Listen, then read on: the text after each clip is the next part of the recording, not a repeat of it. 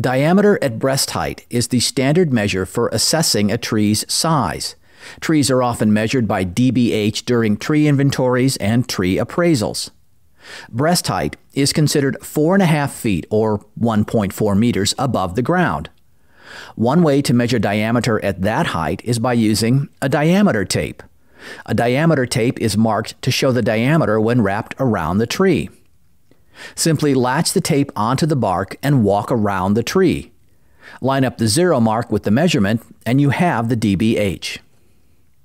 If you don't have a diameter tape, you can wrap a string or rope around the tree, then use a tape measure to calculate the circumference.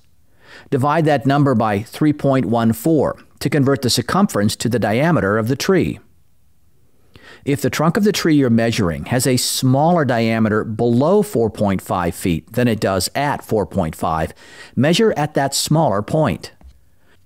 If low branches prevent you from measuring the trunk at 4.5 feet, measure the smallest diameter below the lowest branch.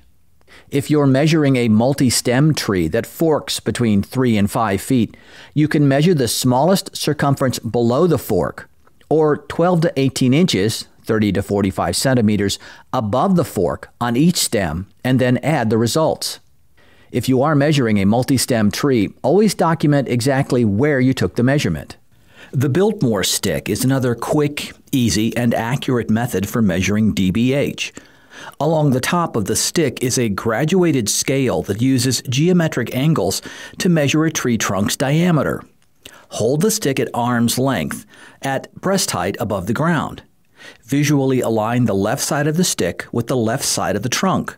Then read the measurement on the top of the stick that visually aligns with the right side of the trunk, in this case, 22 inches.